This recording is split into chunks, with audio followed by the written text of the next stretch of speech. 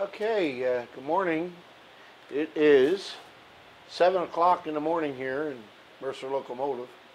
I got here at about 5:30, and I'm here to do some casting today and follow up on what I've accomplished so far with this project. And I'll tell you what, it's been really working out well. A little bit shaky at first. I never had any problem really pouring the metal, but I had a lot of problem with this burnout ovens here. And this is the oven that you've seen me use maybe on the powder coat. I got this for a powder coat oven. I got this at Lowe's. It was like an older model, and they sold it to me for 75 bucks. Brand new almost. And this is the kiln.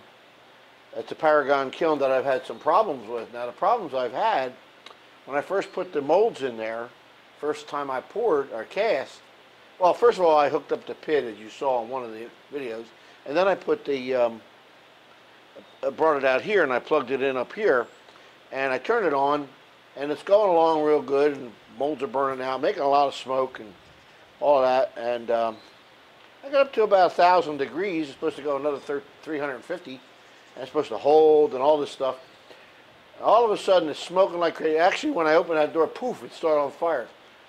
Well, that's the wax in there. Now, I was removing the wax. I had these metal things here I got from the dollar store to catch the wax, but you know what? It's a real pain in the neck.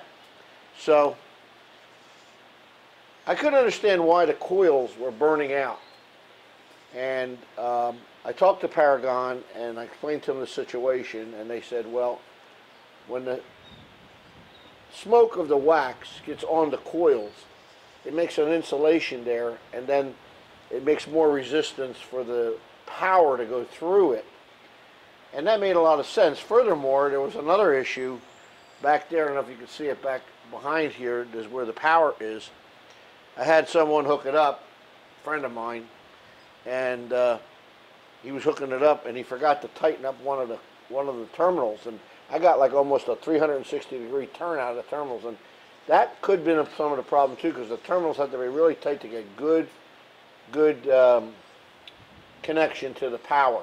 So that might have been the problem. But what I did, and you can't see it here probably in the video, but I'll put it up in a picture, I guess.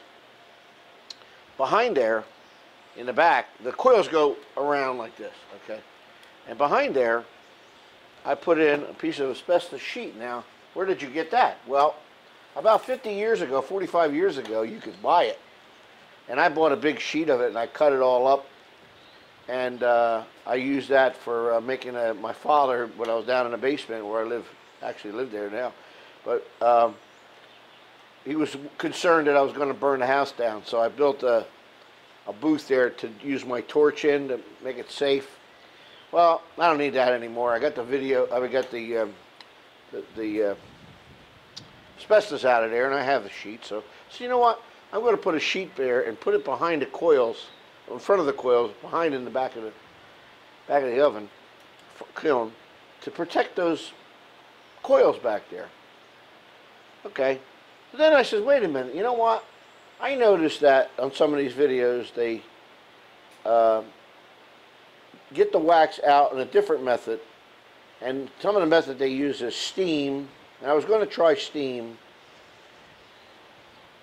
and they have what's called an autoclave, which is steam, and it burns out or melts the wax out. But I wanted to go one step further, and I'll use this thing, and what I'm going to do here is that the first time I tried it, I started out at preheated the oven, started out at 350, and after about 2 hours, I jacked it up to 400. And then after about another hour after that, I jacked it up to 450. And I put it in there, the mold's staying here for 4 hours. I'm going to open that up in a minute and show you.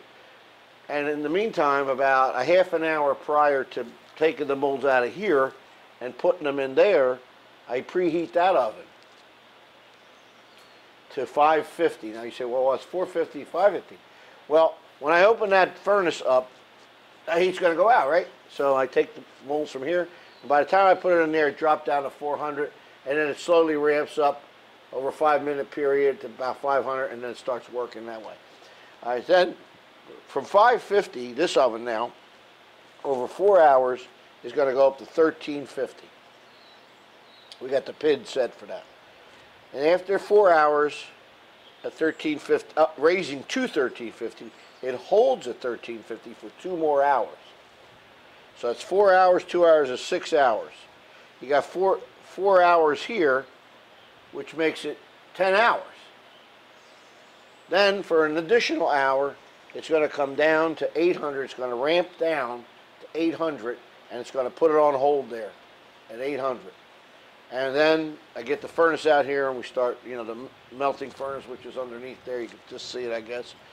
And we start the furnace here, and we melt the metal, and we got the chambers over here on the floor. Here's the second vacuum chamber.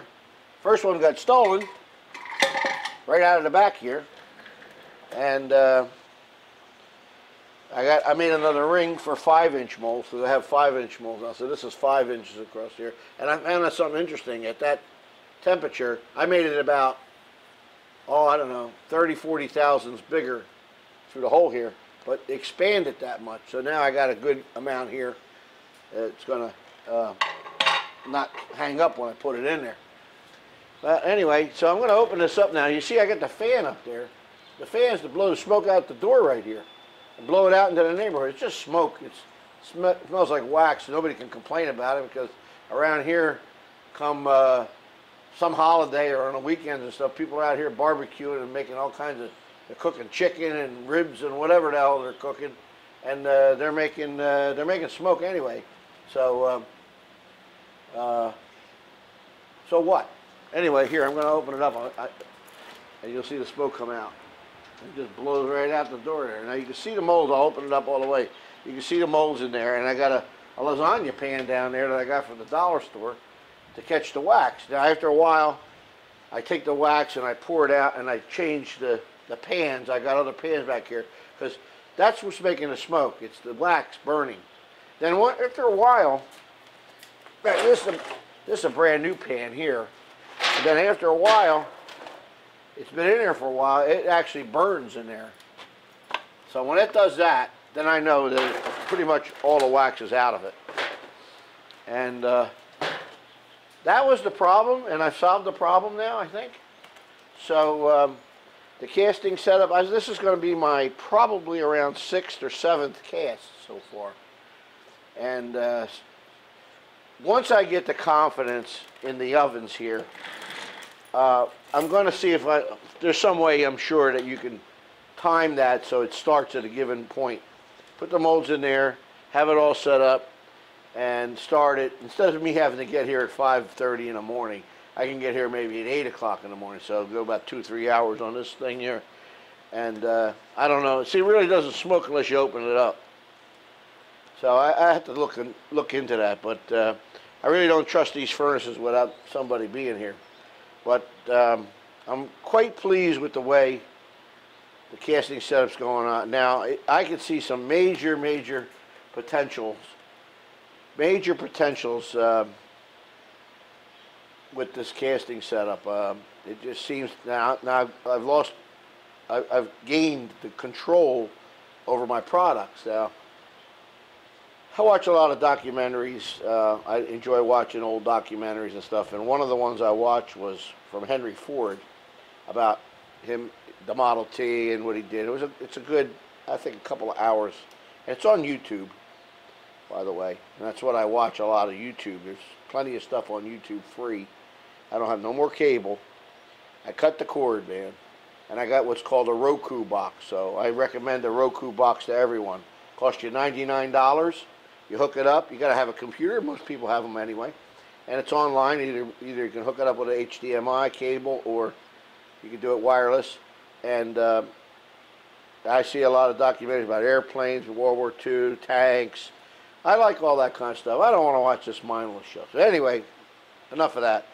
The Henry Ford thing, when he was building his Model T, he built with the Rouge River plant, and it was like about 350 acres. and he made his own steel. He made his own glass for the thing. He basically had everything there.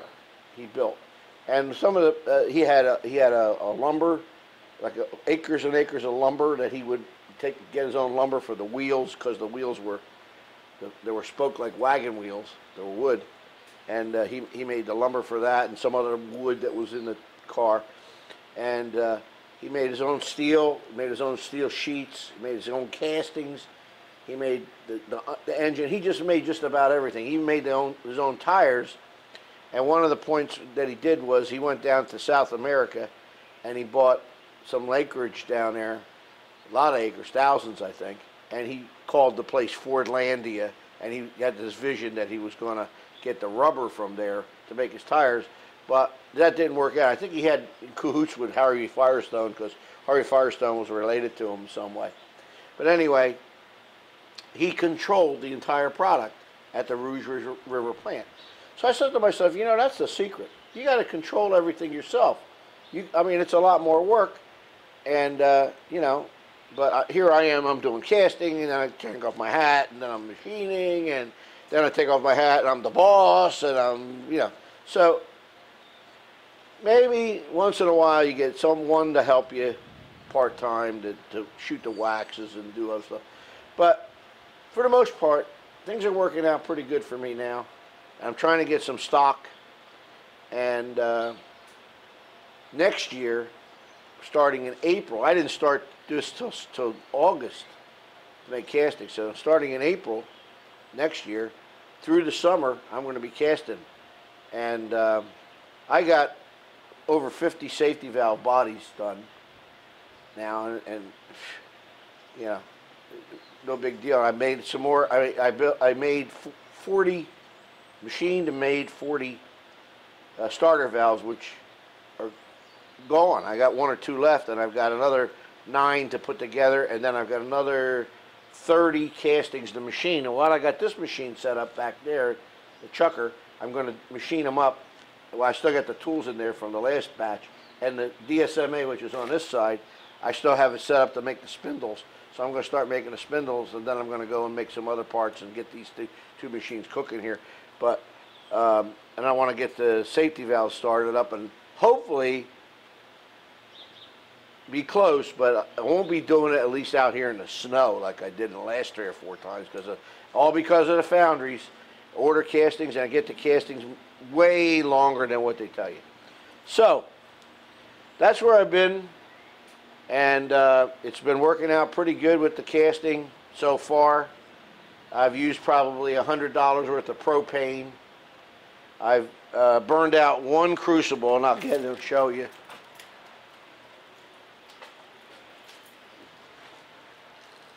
I save it. I burned out the 1 crucible. And David Flowers told me, see, it sounds like clunk, clunk, clunk, clunk. Well, it's got a crack in it. Big crack right over here. Big crack right here. So, you can see it actually moving there. Anyway, that's it for this. These cost 35 bucks. So I bought 2 this time. I cured 1. You have to cure them. I cured 1, and I've got the other one partially cured because I put them in the oven here at 200 degrees for about 3 hours just to kind of dry them out, and then I put them in a furnace and bring them up to cherry red. And the cherry red, I let them cool in there, and then that worked. So this one here is just like, probably, I'm going to keep this for nostalgia, my first one. And I got some plans for this stuff. I mean, I could see me start going into a little foundry work here, and maybe doing some sand casting next year. Maybe aluminum, bronze. I doubt if I'll ever do iron. I work at the Cattail Foundry, which works out for me. So that's it. We're here casting today. Today is 20th of September 2015. And getting near the time where we're going to stop running the K4. I ran yesterday, ran beautifully. And I'll probably run one or possibly two more times this year, and that's the end of the story. So, thanks for watching all the videos on the casting setup. I hope it's been helpful to you. And we'll see you again on the next video. Thanks for watching.